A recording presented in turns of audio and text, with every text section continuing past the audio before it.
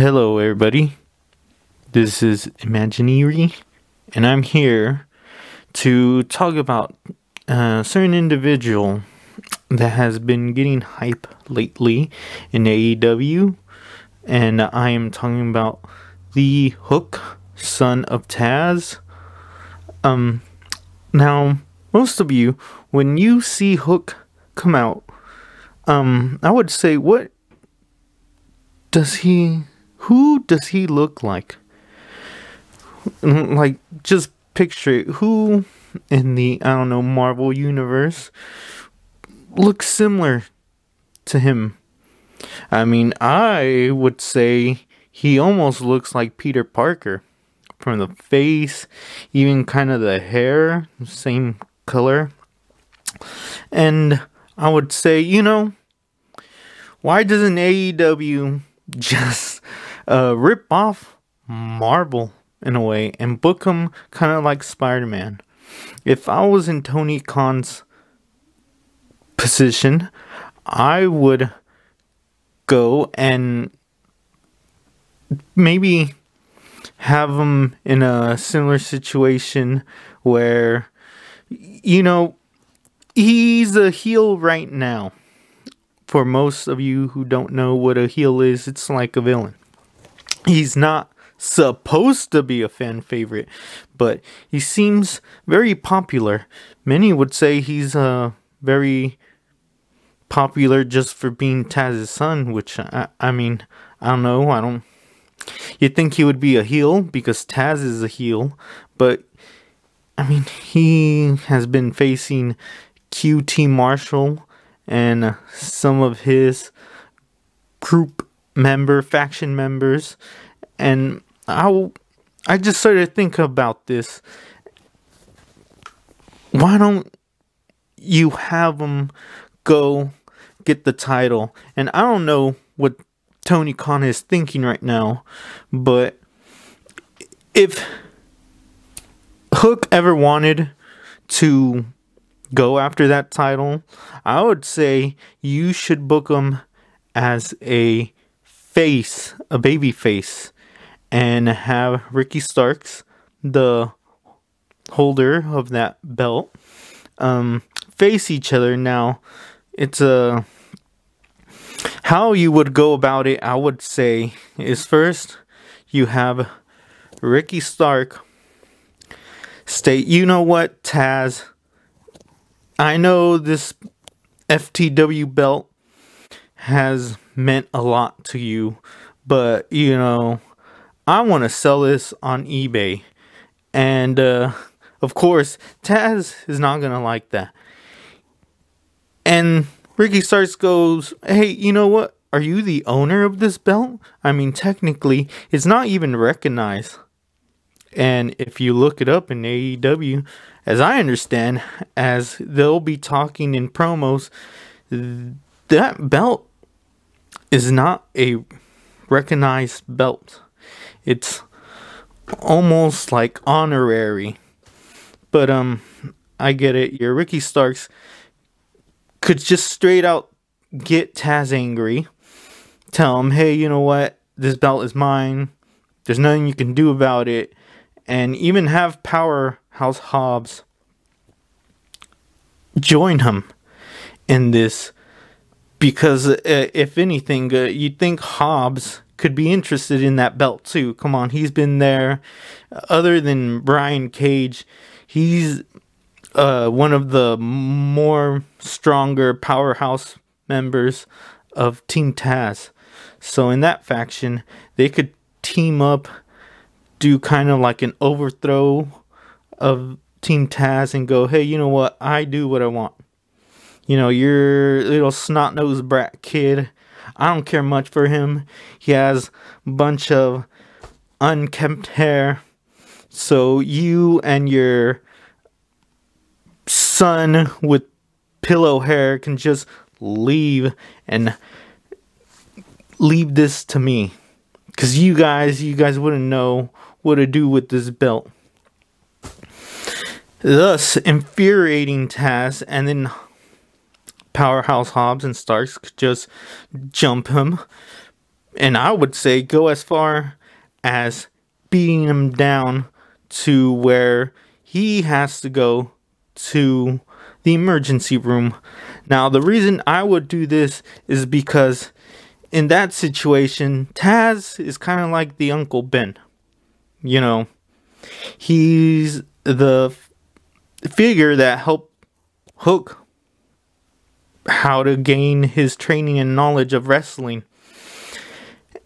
And so that, in sending Taz to the emergency room, is almost like Uncle Ben dying. Hospitalize Hook, or maybe not go as far. Now, the reason I would have Hook injured is because one of the things that makes Hook such a great wrestler is he's really good at doing all those suplexes, the T-bones, the many I don't know, I would say arm drags or arm throws. He's really skilled, but I mean, he could have just been contemplating this for a long time and then say, hey, you know, I see most of the moves in your arsenal are suplexes. How can I prevent him from doing anything to retaliating? And that'd be by maybe injuring his right arm. This later on, they could have a segment where both Taz and Hook are in the hospital. Hook could be cleared, and they could have it to where, oh, Taz was in a coma and he just woke up, and the first words that comes out of his mouth are, kid, with great skills comes great ability. His version of Uncle Ben's, with great power comes great responsibility. And then when Hook goes on to face Stark, they could have a match. And the reason I also would be great to have Stark and Hobbs in this situation is, I mean, in a sense, I kind of see Stark and Hobbs as kind of like Venom and Carnage. Like Ricky, you know how both Venom and Carnage, they'd cooperate sometimes, but then sometimes they would have, you know, their differences. And so this is where that comes in. So Ricky, being the guy, the snot-nosed heel that he is, could maybe put his back to Hobbs in a way of either, you know, when we sell this originally, you know how I told you that all this money was that we would profit from selling the FTW belt, it would go to us and we'd split it 50-50. Well, you know, you can forget about that. And then have whoever jump Hobbs or something like that, to where Starks can go, hey, you know, Hook probably has a cast on, or his arm is bandaged, because he's going to leave but with a badly sprained arm. And that's going to make this match more exciting, because if you've seen Hook, other than his great arsenal of suplexes, he does his Red Room, his version of the Taz mission, and it involves an arm. And that's going to be harder to apply it when one arm is badly sprained. So then, making this thus more interesting. The match could go Starks can just keep focusing on Hook's arm, putting him in holds and submissions, just focusing on that arm. Hook, every now and then, could do some comebacks, maybe take him off his legs vertically, and then just go into mat skills. From what I understand, Taz in his, we've seen Hook do lots of suplexes, but we don't really see his ground game, his mat skills. And I'm pretty sure Taz has trained him in a lot of things. As I understand, Taz has a dojo, and he could have trained him to do leg takedowns. He could put on some knee bars, something, because, he has to find a way to where he doesn't use his injured arm as much. Or, if he has to, he could always use his uninjured arm and maybe use that to brawl, strike, do whatever. Leg locks. He still needs an arm to do some submissions and holds. What I would do is probably towards the end of the match, have a spot where Ricky Starks, he has Hook in a situation where Hook's arm is so injured that the ref actually has to go over and check his arm. Have Hook just there, just groveling on the ground, and even though they push him and everybody sees him as this kid that's young yet, straight out destroys his competition. Not in this situation. We need some sympathy for the baby face, of course. There has to be a reason. He's kind of like this is to help the transition for people to give him more sympathy.